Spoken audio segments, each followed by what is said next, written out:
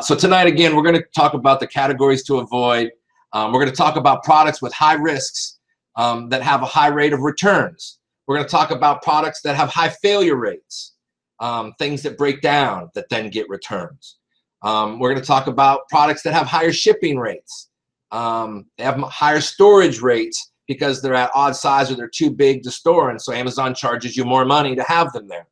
We're going to talk about products with low profitability. We're going to talk about products that have low demand. We're going to talk about products that have too much competition or don't have enough competition. So we're going to talk about all those things. So those are the things we're going to cover tonight. With millions and millions of people and millions of products being sold on Amazon, trying to figure out a product is probably pretty overwhelming. And I hear a lot of that from a lot of people, how overwhelming it is to find a product. So, you know, when you're out there, you're going to run into situations that you're not going to expect, and they're going to catch you off guard. And tonight what it's about is eliminating some of those things. So what we're going to try to do is to show you how to save some time by looking at a page and knowing that this is not a product that I would buy. This is not a product that I would sell. And I can scan a page and eliminate 20 things that I wouldn't even look at. Especially if you're using if you're using the top 100 analyzer, and you get in there and you get to your preview and you see all the products, I can scan down almost through them instantaneously. No. And I use this exact same process when I'm looking. So what I hope tonight happens, and my goal is to alleviate some of the fears that you're having about picking a product and actually getting and making it easier and making the time go quicker. So there's no hard and fast rules to this, guys. All this stuff is kind of subjective, and some of it is by touch and feel. But how you get that, and if you'll continue to look at my documents and you'll listen from other people, but you're just trying to find a product that you can eliminate as many things that have a possible risk and put you in the best possible light to be able to buy a product. Because for many of you, when you're getting started, you have a certain limited amount of budget, even if it's $5,000 or $10,000. Well, if you have over $10,000, or really between $7,500 and $10,000, I've got some options I'll share with you at the end that could absolutely change the way in which you're doing business. So if you have $2,000, $3,000 and you're getting started in your business, you can't afford to pick the wrong product the first time. Now, my strategy allows for you a little bit of risk and a little bit of ways in which you can avoid some of that by not getting your first product from Alibaba. So, you know, but however you get it, you don't want to actually search products and then decide to buy a product that, you know, has some high risk that you can't see. You can't afford common mistakes or things that, you know, you could avoid. And we'll talk about how some of them are pretty obvious and how some of them aren't. So by this way, you're going to be able to eliminate these products and be able to make yourself at a position where your odds are better. So you shouldn't pick products that have these unnecessary risks. And what I want to do is give you as many advantages as you can to win. I want to give you everything on your side. So when you make a call and you invest your money that you've been saving or you've borrowed or whatever it is to get started, I want to make sure you have every advantage on the table that you possibly can have so that you're not setting yourself up before you get there. So first, let's talk about the categories or things you can't sell. Amazon says if you sell restricted products, they can immediately suspend or terminate your selling privileges and destroy the inventory in their fulfillment centers without reimbursement. So Amazon will take your product, go burn it, and you're never getting it back. You lose everything if you sent them something that is in their restricted area and something you're not allowed to do. So why don't we just go to the Amazon page and we'll go through these and we'll talk about them a little bit, and then we'll be able to share. So what I'm going to do is I'm going to share my screen. So Amazon has a bunch of restricted categories and a bunch of places that you cannot sell on. So here's some of these things that you absolutely are not allowed to sell on or do anything like that. I'm trying to pull this up here. All right, so let's talk about the categories that you can't sell on, and these aren't actually all in here, but so here's the things that Amazon says, hey, you know what? We're going to sell these and you can't sell them. So Unlimited instant videos, you can't sell those. You can't sell MP3s or the cloud player. You can't sell Amazon Cloud Drive. You can't sell apps for the store for Android. You can't sell Kindle or Kindle ebooks or e-readers.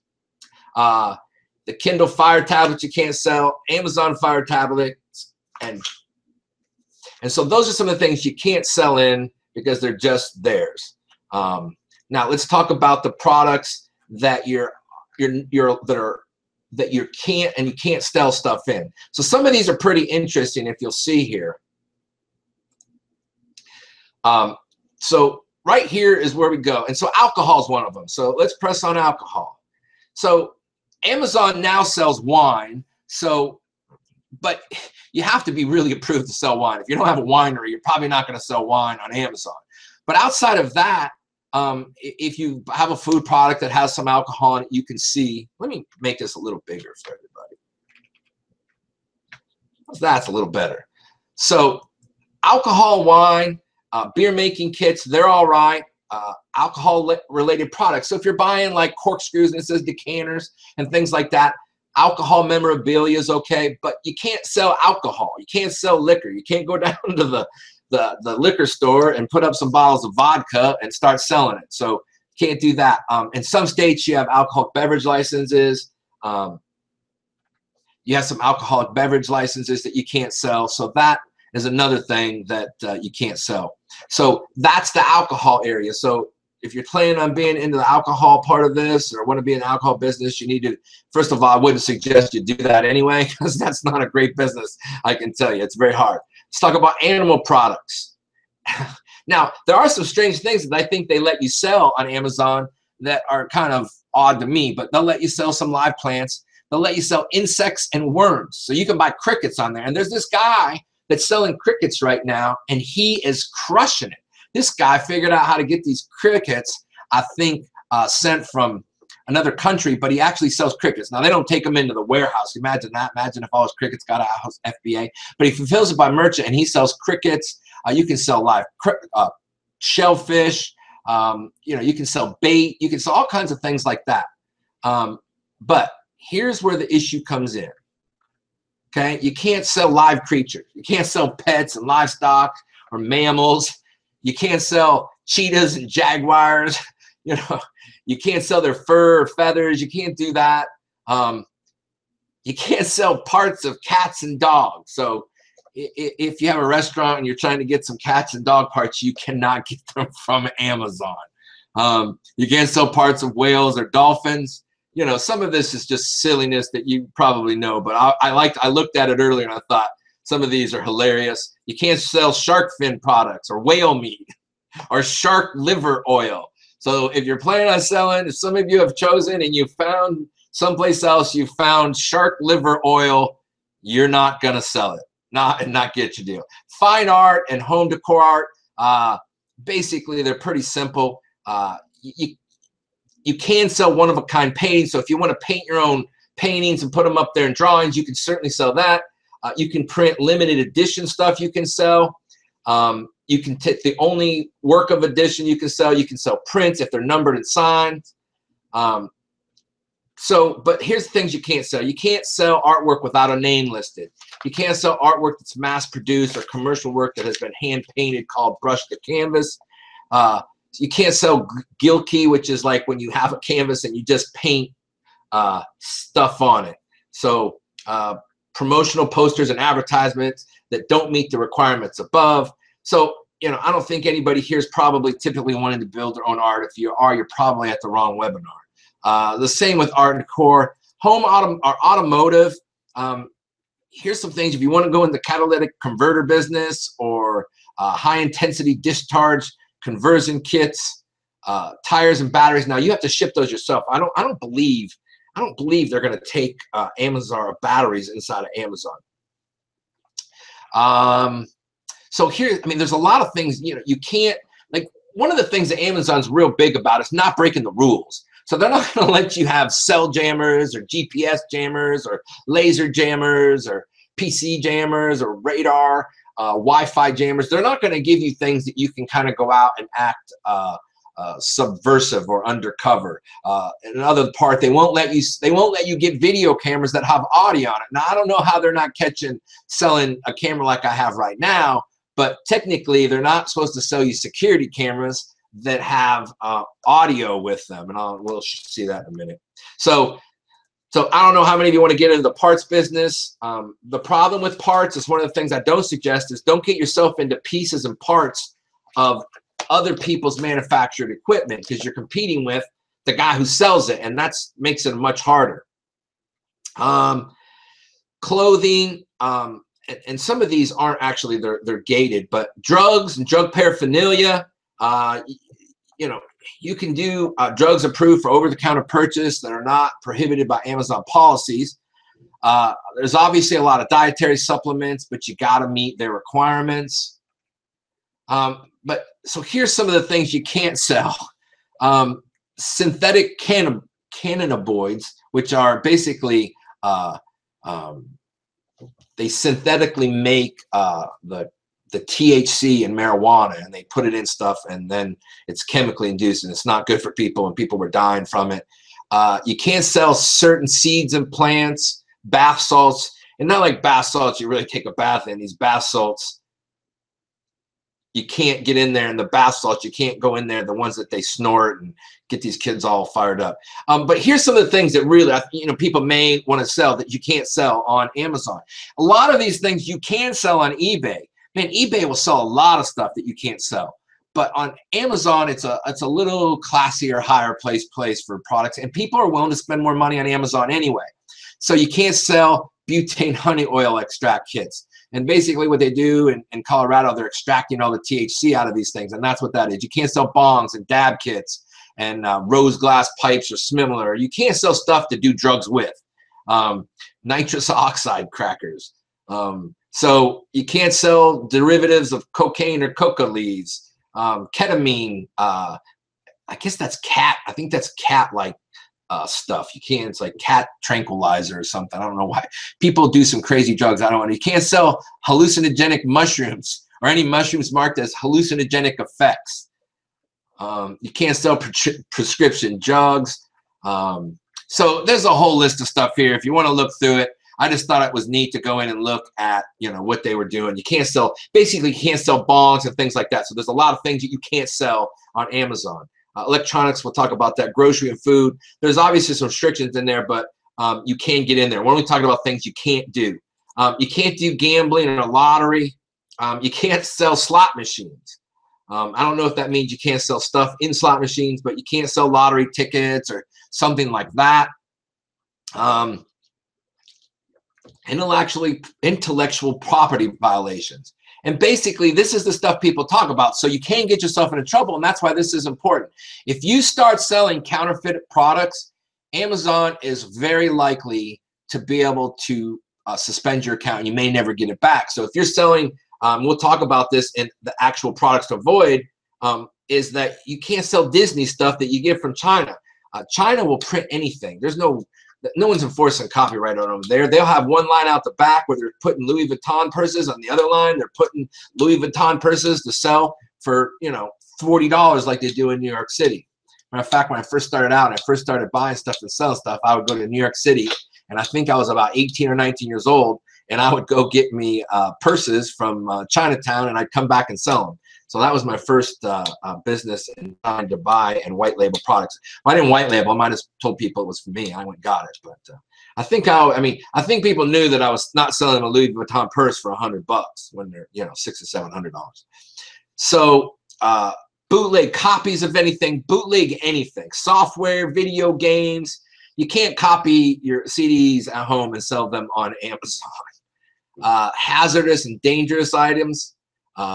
So they do restrict some things, and so your batteries can't contain mercury. If your product has batteries with it, there's some issues that you got to deal with. Prohibited items, fire extinguishers, refrigerants, cleaning agents. You can't sell black powder. So if any of you guys were planning on selling black powder, you are not going to be able to do it. So you may have to go start a fireworks stand and do that. Projectile flares, bacteria cultures, pesticides, light bulbs. So there's stuff there that you can't sell. And I know some of this is probably basic and we understand this. It's a little bit entertaining, but some people, you know, decide that they want to sell things in these categories. And I'm not saying lots of them, but some of you will want to sell some of these things. You know, like you just need to know right out of the bat that you can. How about human body parts and burial artifacts? So listen, if any of y'all want to sell your blood, this is not the place to do it, okay? What else? We talked about intellectual property, jewelry. Well, I mean, we'll talk about that in a second. Kindle accessories. Amazon's not going to allow you to put Kindle in your ad. You can say that this product is compatible with Kindle products, but you can't sell actual accessories. They control that because it's their product. They're not going to let you do that. Laser pointers. You can't get in that category anymore. They only let certain people because they're dangerous and people are shining them at airplanes, and so they limit that. Offensive products. Let's talk about that. You know, you can't promote glorified hatred. You can't do things that are racial or sexual in nature. You can't put crime scene photography out. So you can't take pictures of bodies and put them up there. You can't put human body parts. You know, you can't retrieve products from a disaster or tragedy and then put them up there. Video, sound recordings taken without someone's permission. So these are those things that you wouldn't think, but people probably are trying to sell pictures for you know, dead bodies. And so if your business plan was to start selling pictures of crime scene photographs, you're going to have to reevaluate, okay? Postage meters and stamps. You can't sell recalled products. So if a product's been recalled, you can't sell it. So don't think you got a good deal on a bin of something that's been discontinued and you're going to go put it up. And if you don't, and they find that out, they're going to suspend your account. Sex and sensuality. So they will let you sell things. And not that you can't, and they do have sex products, and that's not to say you can't get into that. I don't know, about a year ago, I looked pretty heavily into some of this and spent some time in that category, and there's just so many hoops that you had to jump through. There's some people making a lot of money in that category. So they're not going to let you buy stuff for like women for girls for like bachelorette parties and things like that. You can find at Spencer Gifts. There's not a lot of that. And then, of course, it comes down to amateur pornography and X-rated movies and hardcore magazines. Sexual health products are listed by pre-approved sellers, so you can't go out there and list sexual devices. I won't talk any more in depth than that. You can't sell adult novelty products. And here's my favorite one, that the only girl, quote, quote, that's ever been underage and been in pornography, she has her name listed on the Amazon site. There's Tracy Lords, and if you have any pornography related to Tracy before 1986, you are probably in violation of child pornography. And she has her own place on, like they said, no pornography. I don't know how, like Tracy Lords, if you're not having pornography, how they listed that. Probably the controller thought it was just funny who's writing that. Stolen property, you can't go get some stolen stuff. Surveillance equipment, I told you about that. There's some odd things in there. Tobacco or tobacco-related products. Now, you can sell ashtrays and cigarette cutters and hookahs and humidors and lighters. Now, I don't know how they let people get hookahs, but you won't let them get bongs. You know, I mean, it's just those things that Amazon, like I said, has some oddity things that they're not as, you know, you don't know really why they're doing it. Collectibles that do not contain tobacco. So basically, you can't sell blunt wrappers and cigarettes and cigars. You just can't sell. Now, they also aren't letting people sell e-cigarettes or e-hookahs or e-electronic pipes or cigars. Now, if you're in that business, now listen, I'm not saying there's a lot of, there was. I think that rush is over. It's kind of like Grill Gloves on Amazon. But this electronic cigarette thing was very, I almost opened up a retail store and did an online store too. I actually had the money in my hand and was getting ready to do it because I had some extra space in one of my buildings, and I'm like, I can put this in. Well, literally around that business, there are now 3 within 100 yards, and there's another 8 open in town because everybody ran towards that, but you can't sell them on Amazon. So you can't sell dip and things like that. I think that's drug paraphernalia. We talked about that earlier. Can't sell weapons. You can't sell weapons, okay? Now, there are some weapons you can sell. So if you're thinking about, I mean, some of them, and if you sell weapons, the alcohol, tobacco, and firearms are not going to let you get toy guns if they look anything like a real gun. Airsoft guns are have to be marked that they are air or spring driven. They can't say they look like a gun. So they don't want people out getting killed and then blaming them. BB guns, they have to be marked that they are air powered, and that's what they are. You can't certain gun parts you can sell, but you can't sell things. What they're worried about is parts that you may be able to do something with another gun. Paintball accessories, the airsoft barrels, and I don't know, but I'm thinking somehow you may be able to adapt those barrels. I don't know why they wouldn't let you sell the barrels or the airsoft magazines. I don't know what that means. It doesn't make sense. Certain knives and swords, hunting knives, kitchen knives, I guess are okay. I'm trying to make sure. Yeah, those are all okay. Yeah, I know that because I've got kitchen knives. Replica swords you can, machetes, throwing spears and knives, crossbows and handcuffs. So there's a lot of stuff you can sell. Slingshots. Like, why they're selling those and they won't sell other things, I don't know. And you can sell pepper spray. That seems like that's some smart thing. I wonder if they allow that in. I don't know if they. Does anybody know if they allow you to fulfill by merchant pepper spray? That would seem something that'd be bad to have in a warehouse. Guns, antique guns are not going to let you, or they're going to let you sell. All right. Put that. Oh, I'm sorry. That was right. That's what I thought. I got costed there. I moved too fast. Examples of prohibited items. These are, and you'll see starter guns, zip guns, black powder, ammunition. They'll let you sell. They'll let you sell like the cases that you can put stuff in, but that's it. All right. So those are the products that you cannot absolutely sell, and it gives you some ideas. I hope that was helpful for some of you. If any of you guys were talking about doing that. So here is the products that you can sell, but you have to get pre-approval to be in them. So you have to have it ungated. Now, I'm not going to tell you that it's really, really hard, and I'm going to do a video, some webinar stuff about how to get ungated in these categories later. But here's my thought process in that. If you're just getting started, let's not try to jump through extra hoops. You already have enough stuff to learn. Why add the fact that you got to sell something in one of these categories? There's enough other products out there that you can sell that don't put you in a place where you have to jump through an extra hoop. Remember, when you're getting started, is to keep it simple. Don't get yourself 80 new things. Now, if you've been selling and you're on your second product, I would suggest maybe even do 2 products, or on your third product, then try to maybe open one of these categories. Now, if you're just dead set and you want to be in health and beauty, man, then go ahead. And I'll let you see some of the things that they ask for this. So 3D design, so people are using 3D printers. And so 3D printers now, you can make products with them. So, but they're typically for display, and I read it, and they're for display, and you can make them, and they have to be new only. Automotive and power sports.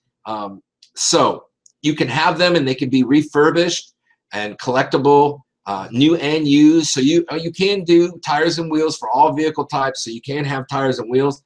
I don't know. Again, that's not something that's too big for me. I don't know if you can actually. I wonder if anybody knows if you can have tires stored at the warehouse. It would make sense that they probably would do tires, but if not, you may have to send that fulfilled by merchant. So beauty, and that's a category a lot of people want to get in. So let's go look at so there's the requirements for it. You must be an Amazon Pro merchant, which you have to be anyway. You must be able to provide acceptable documentation and information we request about those products you intend to do. After you request approval in Beautycounter, we will contact you with additional information.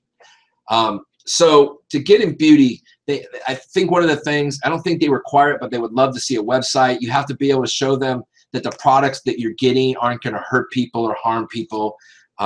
So that's some of the stuff. So, you know, bath gel, it's stuff that you touch yourself with on your body, like on the outside, makeup and things like that. Now, as long as you can get the documentation or where it comes from and how it's done, then that's okay to do. Clothing and accessories. Hey, you know, there's a lot of things that you can make money on clothing and accessories. Now, one of my things about clothing and accessories, I'm sorry, guys. is one of my big problems with clothing and accessories is that you have to go in two different directions. So if you buy a product, you may have to go in three. You may have to go sizes and colors, and then on all those categories, you have to go up. So you have to go horizontal and vertical. Well, why put yourself in the first time you get something where you got to buy one product and you got to buy small, medium, large? So now you almost have to triple the amount of product that you get. So don't get yourself into a small, medium, large, or red, white, and blue color combination. So you want to keep that product as, you know, flat as you can. So you just buy and you go vertical and not horizontal. So if you're doing horizontal buying, you know, what if you buy equal amounts of small, medium, and large, and you don't know how much you do, and so you waste half your inventory and you run out of medium and still got 100 smalls. So if that makes any sense, that's just some of the things in my strategy. And by the way, all of these things you can do and not, and it's okay. It's not like you can't become and do these things. But I go back to, are we trying to reduce what it is you're doing so that you can avoid some of these risks when you're first starting out? Because if you screw it up, you may not be able to get back in for a while. So all your products must be authentic. So I'm not going to talk about this much, but basically, if you need this information's out there. Collectible coins. Listen, you don't want to get yourself into products that you're not an expert in. Unless you're an expert in coins, that's great. But in reality, if you're selling coins, you're not doing private labeling. What you're doing is basically buying stuff and selling. I think that's a different business model.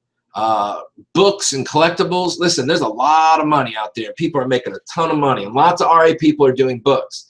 But again, I might be interested in going once a week and doing RA and running around, you know, and finding stuff like it's a lottery, like scraping off, you know, scratch lottery tickets at the gas station. But I'm not willing to spend all my time every week and have a part-time job to go out and try to find products. So I've decided, you know, with the Mindy Project, we're going to go out, and anytime we're in a store, we're going to go see what's in the clearance aisle. And one of the reasons I want Mindy to do it this way is that's how all of you should start. Not one of you should start with getting some retail arbitrage products, because that'll give you the opportunity to start your account. That'll give you an opportunity to be able to do fulfilled by merchant. That'll also give you the ability to be able to learn how to do to send stuff and to do FBA, so you can get some stuff in there while you're searching. So that should be on your top 3 that you start out with.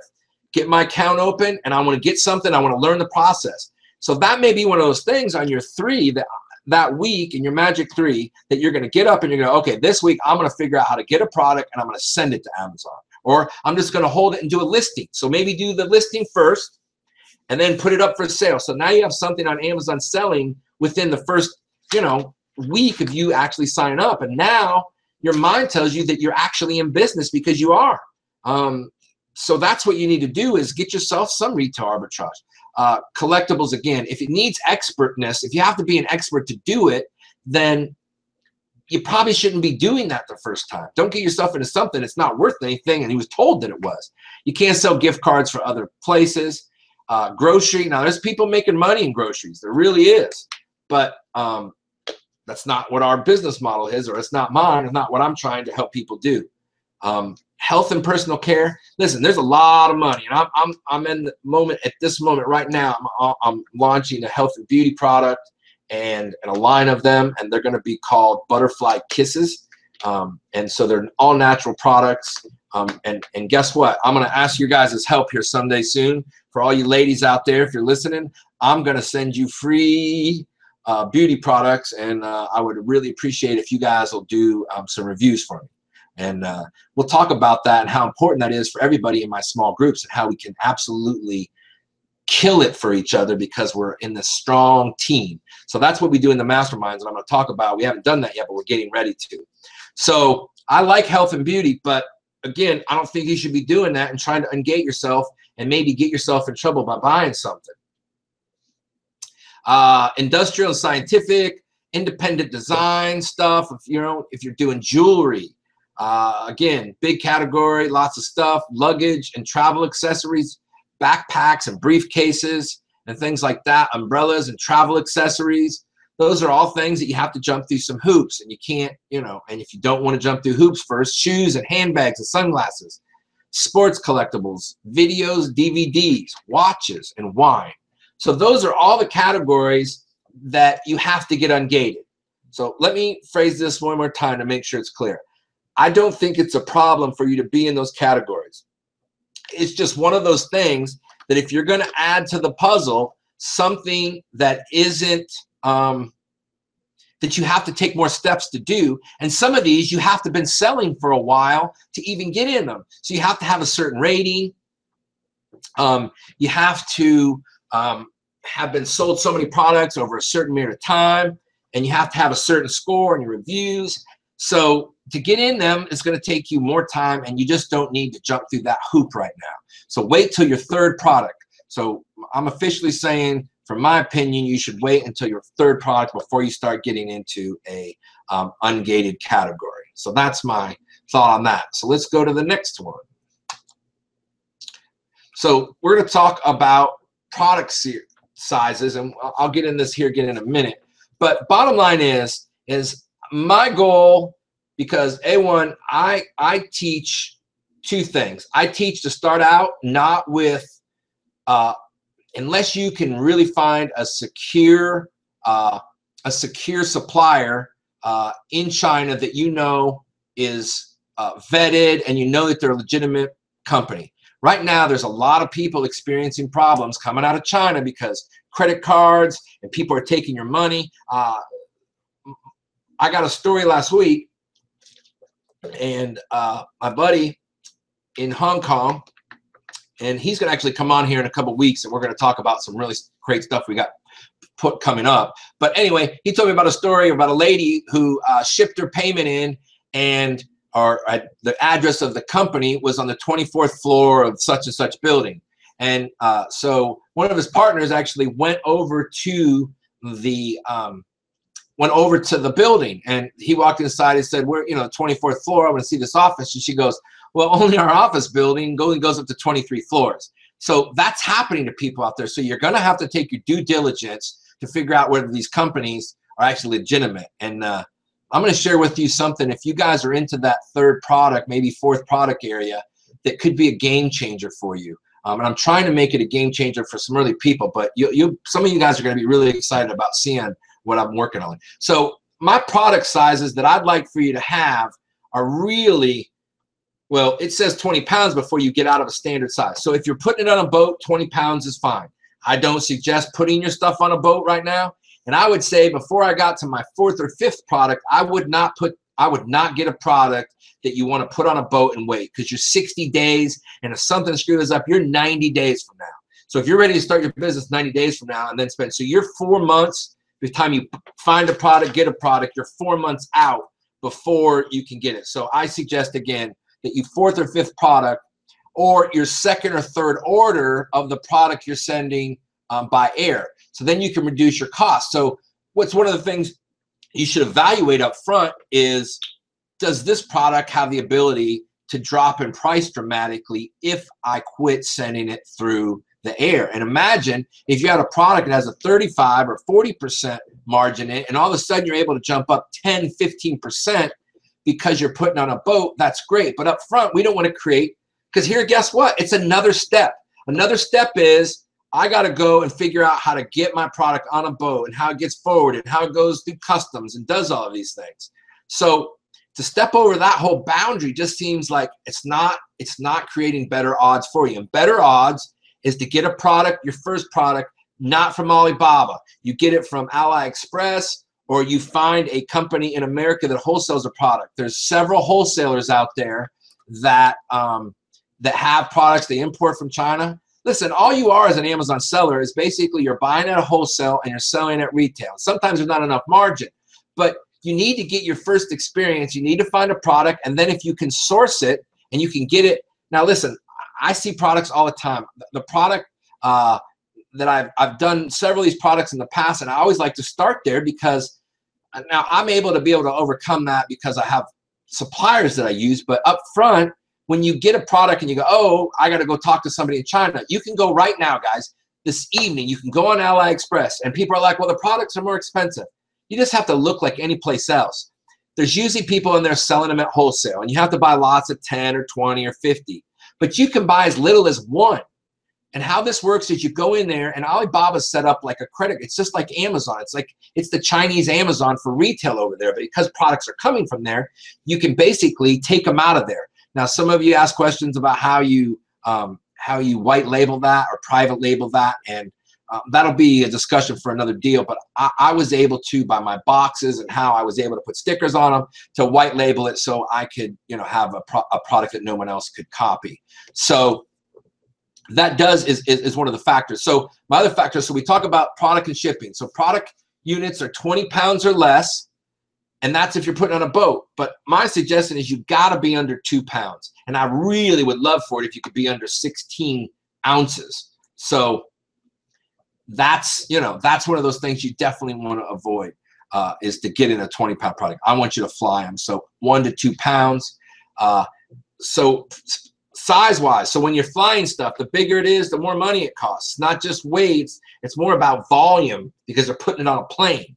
So you want a product that's about 8 by 8 by 8. If you could put it in an 8 by 8 box, great. If you have to be a little bit bigger than that, but again, the bigger that product gets, the more it costs to be shipped here. So I'm going to share with you my document, I think.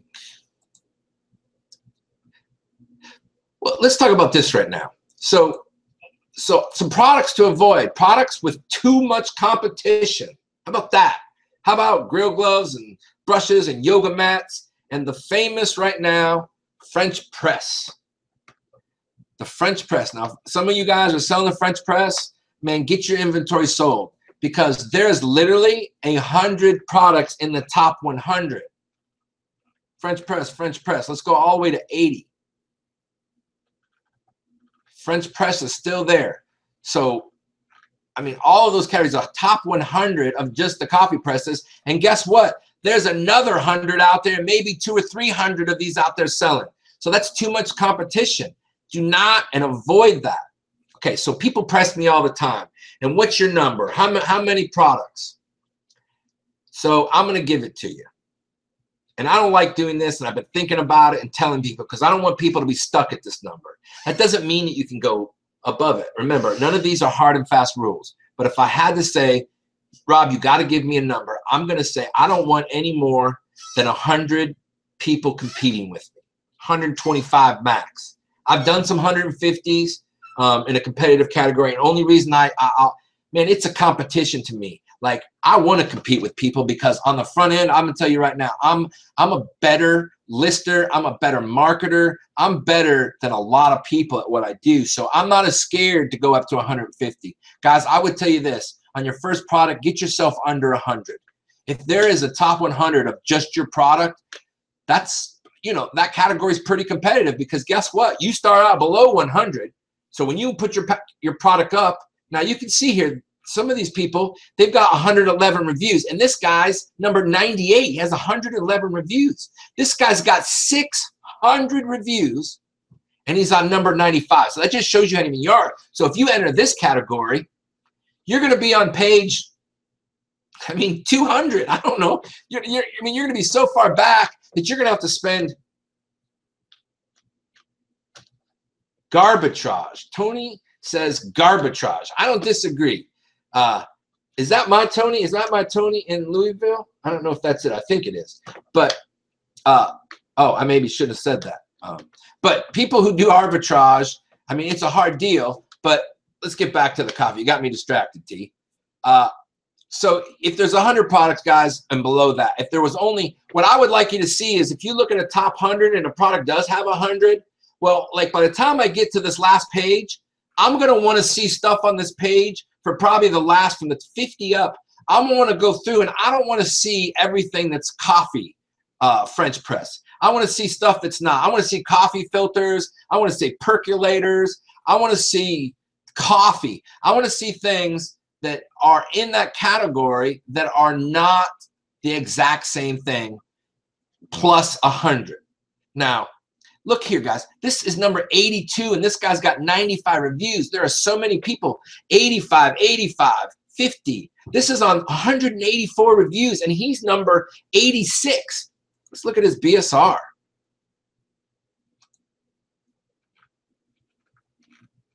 his BSR,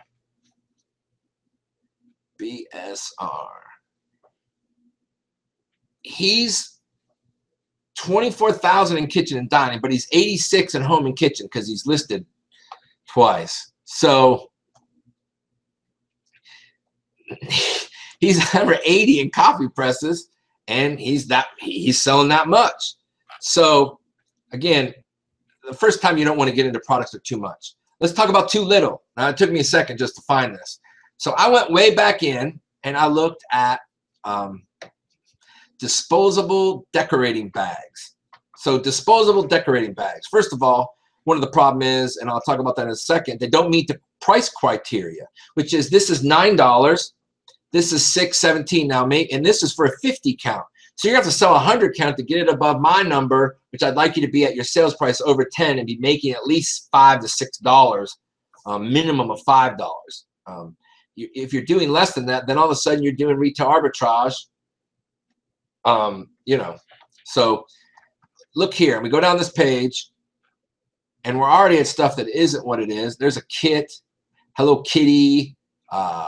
So bags, you know, and then I'll bet you. So now here's something that we always look for. I've talked about this in the past. If you have ads sponsored out, I mean someone's selling. I mean, this guy's trying to sell his ads. It may even be the same guy. No, it is probably the same guy. So we get on the back page, and already. So you see how these, when you roll down, so there's only 3 pages. I think I looked earlier, and I don't think that this, and I did a little bit of calculation and research on it. I don't think in this entire category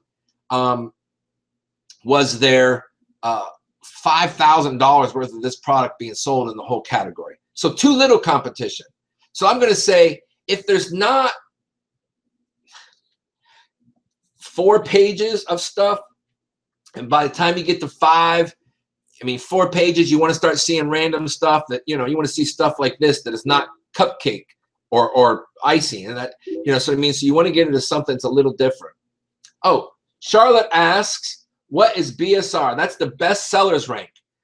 So Charlotte, what happens is when you sell a product for a certain period of time, when you go on there, Amazon calculates by the hour at what level you're selling.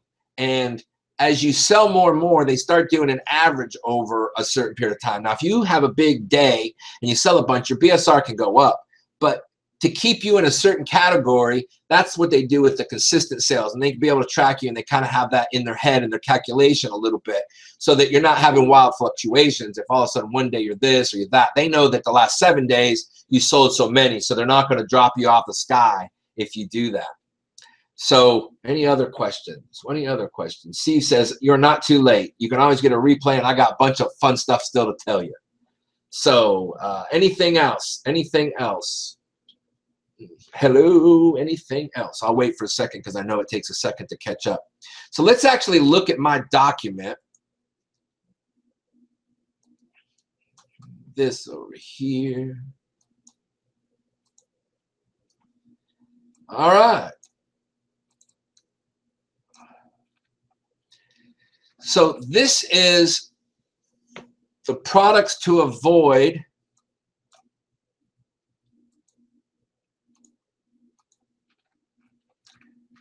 So, and all of you, I will put up a link here in a minute of where you can get this. It may take me a second to get it. I don't know why I didn't pull that out of my links, but so the products to avoid. There's 200 million products, guys. 200 million. I think there's more than that now. Not different kinds, but different products that are listed. So we talked about these already. We talked about categories to avoid. We talked about that. And again, you're eliminating the most risky products and categories. That's that. So here's some other things. We talked about packaging and higher shipping a little bit, but also if you've got multiple boxes. So if your product's 3 boxes, first of all, what happens when your product doesn't show up? You know what I'm saying? Like, so you send 3 of them, 1 doesn't show up. Well, all of a sudden you've got a bad review, and we want to avoid bad reviews at all costs. So multiple boxes, multiple places, they can be picked wrong. It's just more complicated. You want to keep this simple again. You're paying twice as much, you know, for shipping unless they're putting them in the same box, which most of the time they do. But multiple boxes inside your box is not good. There's an opportunity for one or them not to be picked right, and that just gives you higher possibility that you get a return.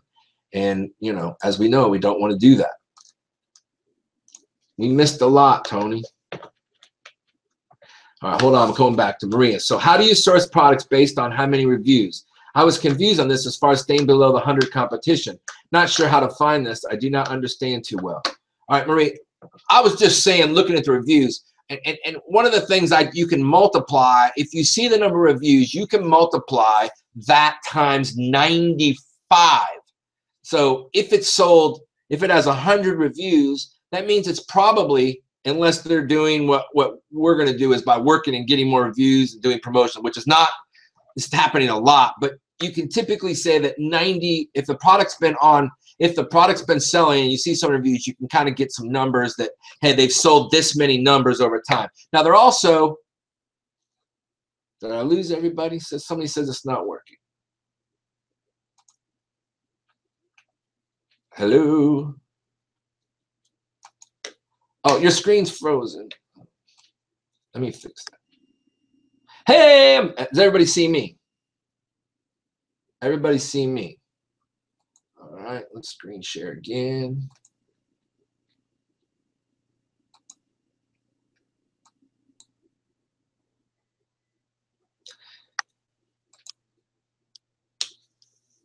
How about that? Are we back up?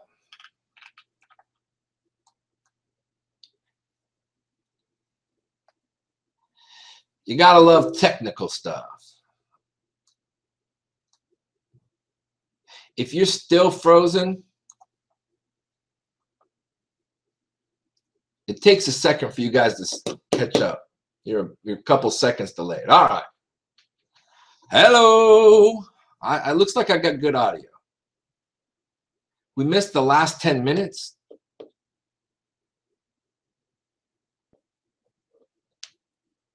All right. Well, let me go back up. I'll go back a couple of minutes. I know it was recording. Sorry we're having technical difficulties tonight. But basically, I just, again, went over the product categories to avoid. We talked about that earlier. Collectible books. So first thing is, I'm going to write this down as we go. We want to avoid products that has unnecessary risk. We want to simplify this process as much as we can so that we can not get products that you have to do more things for. We want to find a simple product that is under 1 pound in a box that's 8 by 8, the ideal size product under my strategy. Again, my strategy may not be the best strategy for you, but if you've not done anything, I try to go with a very conservative way in which we can avoid things. So I went back and we talked about packaging a little bit earlier, but let's talk about multiple boxes. There's extra shipping charges to them. Then there's storage fees. There's storage fees that go in that can cost you more at Amazon. And Amazon, by the way, you're going to have to maintain your inventory better because inventory, I think, is every 6 months. They just changed where they're going to go. We made sure to go to GoWebinar. By the way, GoToWebinar, I think I don't know how expensive that is, Tony. Some of these are, guys, we are talking all over the world, and we do have internet, and so internet sometimes doesn't do as well. It may be slower on your end. You may want to try closing any other programs that you may have open, and it could be on my end. I don't know. It seemed to stay up for some people and not. Fragile products. Guys, don't put yourself in a position where you're going to get glass products. If it breaks, don't buy it on your first deal. You shouldn't be looking at anything fragile. I don't look at it almost exclusively. I don't want stuff that can break. I don't want liquids. Reason you don't want liquids are, what if they break and they leak everywhere and you ruin all of your products? What's the minimum amount of profit I would get to, Nicole? I want to see at least $5. If you're not making $5, and that's $5, all your shipping, every single thing, once you get cleared and your FBA fees, all of it, you need to walk away with $5 or you don't have a product that is, that you should be selling, unless it's, because then you think you got to sell, to make $1,000, you got to sell 200 products. Well, that's 10 a day. I don't know if you can get out and sell 10 a day on a lot of products right out of the gate. For sure, it's hard. So, you know, I would like you to see you making $7, $8, $10. And I got a product right now that I'm getting shipped to my door for 75 cents. So if it's 75 cents and it sells and retails for $11.95, and what I've done is I've took and made a bundle out of it, and I put 3 of them, which brings me up to $19.95. So 3 in a bundle at $19.95. Look at how that one comes up, guys. That's $19.95. I've got $2, or you know, I've got 75 cents, so $2.25 in the cost, and then another $2, I would think. I'm just throwing that 15% off of there. 15 is 10. So another, let's even call it $2. Call it $5, which it's not that high. $5 minus 19, that's a $14.95 spread.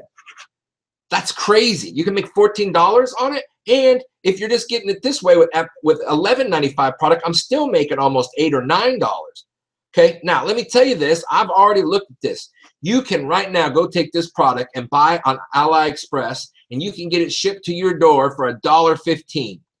$1.15. You can have that product at your door right now, and you can sell it for $11.95. So people tell me all the time they can't find products on AliExpress. I'm telling you, they're out there. You just got to spend some time. And the competition was perfect. I love this product. So when I got into it and putting it together, I think it's a fabulous product. I'm making, you know, on a 3, I'm making $15 on a product that cost delivered to my door under $3.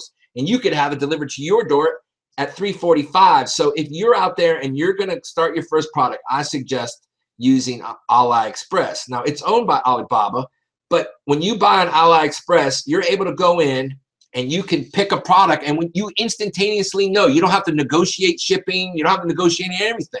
You could go on and look at this product, and you could say, I want 1 of them. They'll ship 1 to your house, and it tells you the price of what the 1 is. So it's not like you have to go figure out how much 1 is. You know what 1 costs. So you can order a sample. You can order 10 samples at a time. You can order 25. And what I suggest is that you get a product like that, because if you're in the right number and you're trying to sell and you're making a $5 profit, that means you can find a $1 or $2, $3, $4 product that you get shipped here that's small, and you buy 100 pieces of it. So you have 100. And the great thing about AliExpress is they're going to always ship it by air. And there's probably some things I've never seen it, but I'm sure there's things on there that they don't ship by air. But I don't think so, because it would be hard to quote it. So you're going to get the product. Usually you can get a product from there between 5 and 7 days, at max 10. And if it's the worst thing on earth, it's going to be 15 days. So that means that product can get to you. And here's the magic, guys. There's 0 risk in the money. 0. They have 100% trade assurance, because they're the ones that process the credit card. The credit card is not processed by the person in China selling it. So if it's not processed by them, if the thing shows up at your door, you're 100% covered. 100%. Like, you don't like the product, you can ship it back. You don't like the way it looks, feels, whatever, you can send that product back. It's kind of like Amazon, but because these products are all made there, they're cheaper.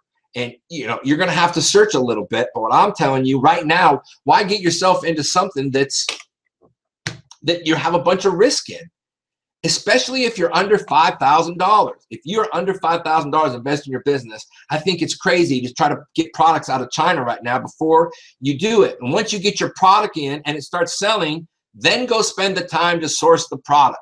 You know you've got something that wins. You've only spent $500, $600 on getting your product on Amazon. So that means, and then you've got $300 or $400 to spend on pay-per-click and promoting your product, doing some giveaways, getting some reviews. And so with $1,000, if you do this right, you can 100% guarantee that you're not going to lose your money or be scammed or anything. And then you can get yourself into a place where you're not risking everything. And that's the problem I see over and over and over. So quit messing with China and Alibaba unless you know for sure you have a supplier that's been vetted. So here's my number, $10 to $25. That's what I want you selling stuff for. If you're at $10, your product needs to be under $2 to maybe $3. But I'm telling you guys, there's a lot of products that are selling that you can buy for $2-3 that are selling for $14.95 and $16.95. I talked with somebody today, and their product cost to get it shipped here is $10, and they can get their product white labeled for $10, shipped here at 100 at a time. 100 at a time, shipped to their door with almost 100% no problem getting it, and not problem having your money be all risked and up for grabs. And the product costs $10, and they can sell it for $35, $30, $29.95. Guys, that's a huge, I mean, if you can start making $20 every single time you sell a product, imagine that, $20 every time you sell a product. You sell 5 products a day, you're making 100. That means you're making $3,000 a month profit. And then you add, and what you do is you add your next product then. Then you go to your next product. I want you to be making $1,000 a month.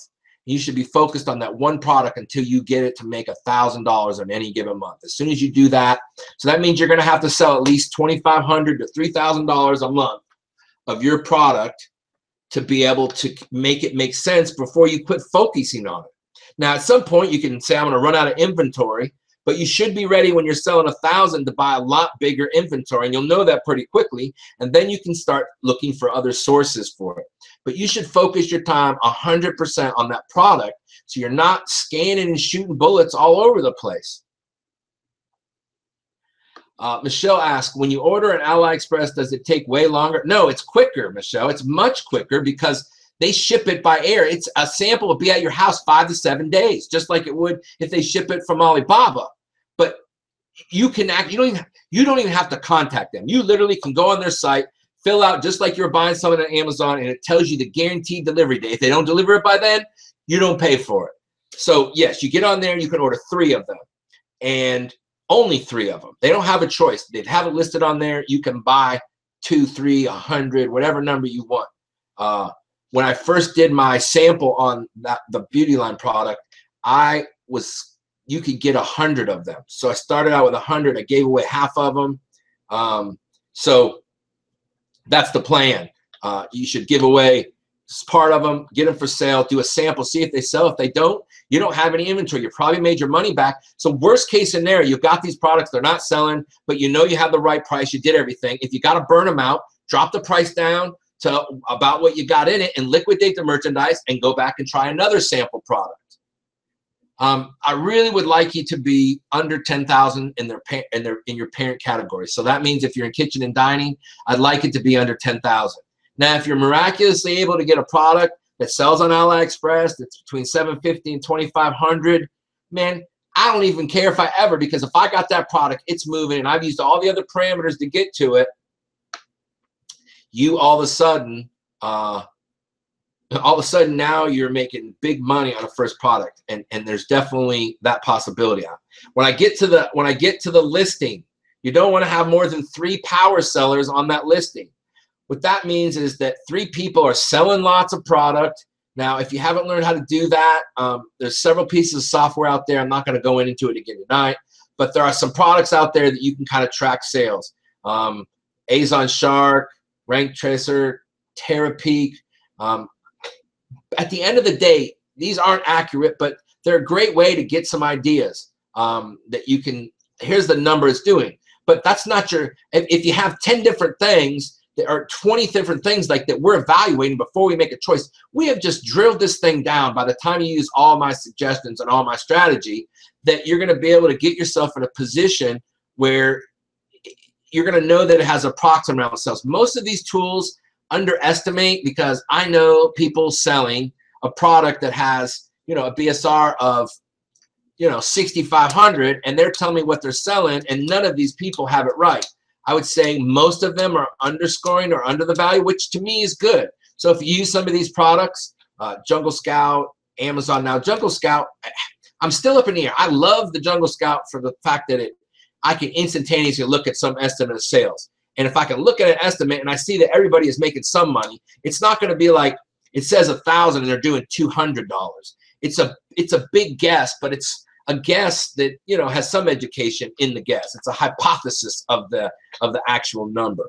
So power sellers, you want to then go in and check and see how many people are selling that product. So you want to avoid that category. if you have 100+ people in it, and there's like 6 people that are selling tons and tons of products, or 8 or 10 people, you want to be able to get on that front page eventually. And if the top 40 of them all are selling crazy amounts of money, then it's going to be harder to get you in there your first time, because if you don't have a lot of marketing money to be able to make your way up, man, I will invest, to me, up front. I will put 100% back in that product. I will sell it, turn around, do it again for the first 60 days while I'm launching. And then I'm doing product giveaways every week for the first 60 days. I'm going to continue to promote that product. I'm going to continue to do promotions on it. I'm going to do everything I can to get that organic number, because the more money you spend and the more traffic you get just because you're selling from doing pay-per-click advertising, the faster you're going to move up. Now, that's not ideal for everybody, but you can still move up, but you just have to have a good strategy. And I hope my strategy will be able to help some of you. If you go into a product category and you're going to avoid it because there's a bunch of people with big brand name competitors all over the place. So there's a bunch of people that have brand names and they're dominating the first page. How are you ever going to compete with General Mills? Or how are you ever going to compete with Bissell? How are you going to compete with, the 40 lines if you're going to get in a vacuum cleaner business, or even bags or belts? I mean, first of all, you only can sell to one kind of person. I don't like that. But if you're competing with name brand stuff, it's very, very hard. So if you don't want to see name brand stuff all over the place. Now, when I say, I didn't catch this a little bit, when I say power sellers, that means they're selling a lot of product, they have lots of reviews, and they've been selling it for a while. So you're going to want to get over and look at Camel, and it'll give you a range of, the amount of product sales over a time, and it's BSR over, the last 6 months to a year. So you can look at that. So also, I think you should have a little bit of a niche to it. So you should get products that are not sold at big box stores all of the time. You know what I mean? If you can find something that isn't featured in a big stop, it's ideal. That doesn't mean you can't sell something. We're just looking for as many. Now, you don't have to use every single one of these parameters, but if you can, man, you're getting much closer to what I call a product champion. And all of these things in here doesn't mean you have to be right on it. It just means let's get a majority of them. Let's get 7 out of 10 of these things in our product, so that we know that, hey, listen, it's matching all these things. This one may not be as a big a deal, so I can do it because these other things are actually working. Now, we talked about some of the things I think are evolving.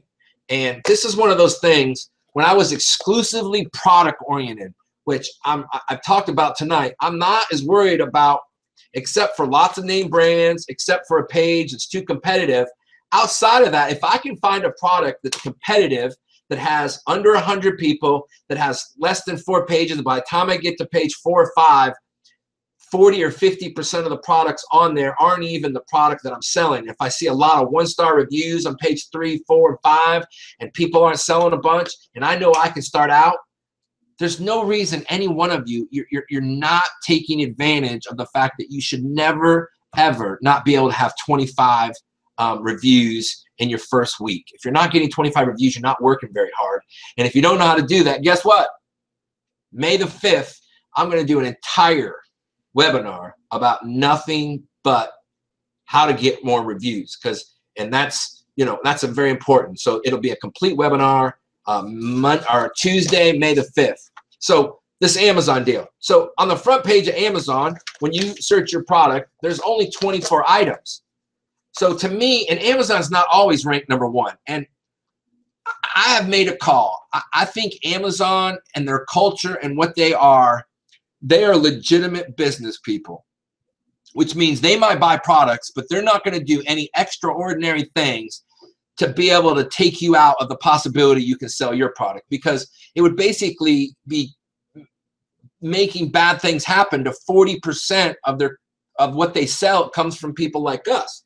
So if Amazon is all of a sudden putting their product up and they're ranked #5, and from my opinion, Amazon doesn't usually have the greatest listings. Their listings sometimes have one product on them. They just are selling a whole bunch of them, and it doesn't matter. So if you can come in and get multiple pictures and show multiple uses, there's a product that I looked at and I talked about it in another webinar, which were these. They were bento boxes, but they were like these plastic lid things that people could you'd put to-go stuff in, really. But I found some uses for them that I called them a meal prepper plan. So when you would maybe make meals for someone that is elderly and you make them 10 meals, you would use these and you could freeze them. Or you're on a diet, you could make your meals ahead of time and put them in there. So my deal is, so if Amazon's on your page, there's a likelihood that there's not low competition, not really low competition, because why would Amazon own a product that has not good competition? So I don't care as much anymore if Amazon's selling a product. Now, would I rather be full of a bunch of people fulfilled by merchant? Yes. Are those out there? Man, they are so rare that if you ever get to what I call the magic product champion, you make a lot of money in your life, but they're just rare. It's like finding a big gold nugget, and there's enough little gold nuggets that you can get in without, before you have to make a decision. So Amazon on the front page, that means something's being sold. Their listing usually isn't that good, and there's still 23 other spots that you can get. Now, Amazon may lead you to a product that's too competitive just because, people are already there and found it. But so I'm not as concerned anymore. I'm not saying it's the most ideal thing, but man, I think it maybe gives you more inventory. If somebody else has a different opinion, I can understand that, and maybe my evaluation of it isn't as much. So to me, if Amazon's on my page, there's only 23 other spots I can come take, and I don't care if Amazon's number 1. I'll be number 2, number 5. I'll be number 20, and I'll still make money, a lot of money, if I'm on the front page, unless you're in a category that no one's selling anything. And that's why if you're going to sell pipe bags for decorating cakes, I don't know that there's going to be enough sales if you're number 1 to make any money. I think the top guy, when I looked earlier, if I estimated, I think he was making like $1,500 a month. And by the time you got to like number 10, they're making $400, and that's sales, that's not profit. So let me go into the next one. And we talked about when I talked about what I was going to talk about, we talk about higher returns and product failures. Products that have power cords and batteries or lots of moving parts or pieces will have some failure rate or return. So if you're getting electrical products, there's some likelihood that they could break and the product not work. What if you get a product shipped from China, and that product shipped from China, and when it gets here, it doesn't work? There's some kind of manufacturer problem in it, and all of a sudden now your product doesn't work. That could be disastrous to you when you're first starting out. You can't handle that until you're at product number 5, and you could take a hit of $1,000 or $1,500. If you get a hit and you lose $1,500 because your electrical thing didn't work, then that doesn't mean you can't later on get into an electrical product. Some of you I know are out there selling an electrical product, but ideally, I'm saying don't get yourself into electric products. Don't get yourself into battery-operated products. Don't get products that you got to put a battery in, because again, it's got electronic parts in it. Electronic parts fail, and you can't afford to have a box of badly made products. If the product has lots of moving parts and pieces, if you got to put it together and put a bunch of pieces, there's some likely that there's a lady in Minnesota who can't put together your product. So I suggest you want a product to be able to come out of a box and a 10-year-old or an 8-year-old can start using it. That the product and the way you use it's intuitive. That you know when it shows up out of the box that it is a product that anybody could figure out. Now, do you have to have a product like that? I say this for the 3rd or 4th time, no. But if you want to increase your odds, you want to avoid these types of products. You want to avoid products that will be returned, or people can't put them together. Or what if parts and pieces of your product show up and they're missing? Well, now all of a sudden you got return, and then you got failures, and you got bad reviews. So electrical products, battery operated products, products with a lot of moving parts, difficult products for operation, mean happy customers and returns, and replacement parts. Now we talked about that. Again, if you're purchasing a product that's not made by the manufacturer, how many people have bought a product, got it home, and all of a sudden it doesn't fit the way that they say it should? So those, 5 things there? There are 5 things there that have higher returns. And higher returns and product failures means no, no, no, no.